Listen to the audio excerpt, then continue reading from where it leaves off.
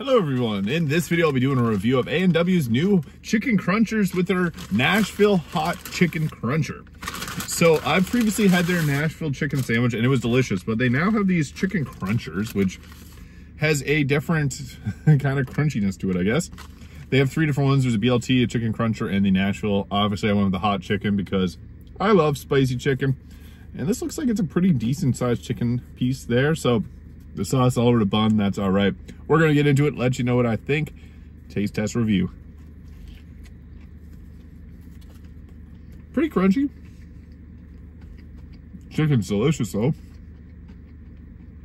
One thing with A&W is they do an amazing job with their chicken burgers. Even though they're known for burgers,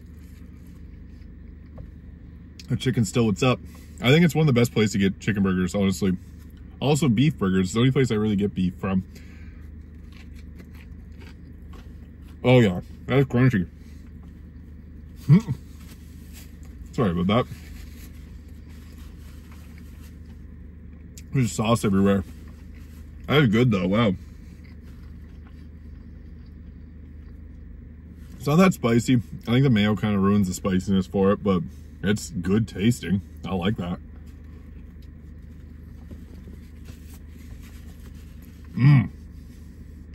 Quality chicken.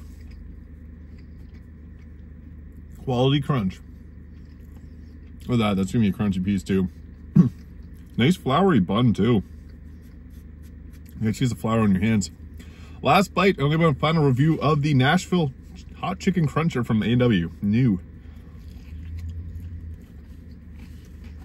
Pretty crunchy. That's good.